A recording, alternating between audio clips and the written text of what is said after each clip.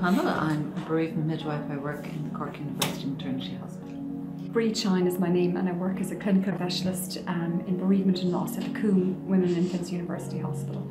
Okay, so my name is Anna Marie Verling, and I work as a clinical midwife specialist in bereavement and loss at Cork University Maternity Hospital.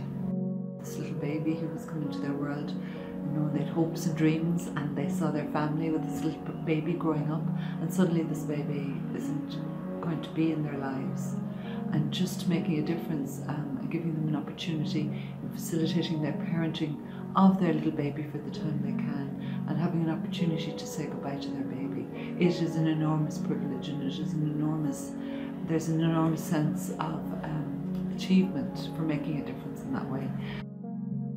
The death of a baby is so profound, and I think just the acknowledgement and speaking about that and talking about what helps and what doesn't help when we care for parents.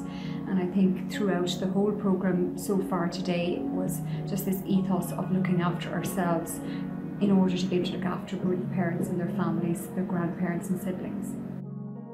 Yeah, it's a difficult job, and people will ask you, how do you do it? And it's not a role that you can say it's not really enjoy, but I do get great reward from it, and I am hugely honoured to support parents at the most vulnerable times in their lives. Really, it's a massive honour for me.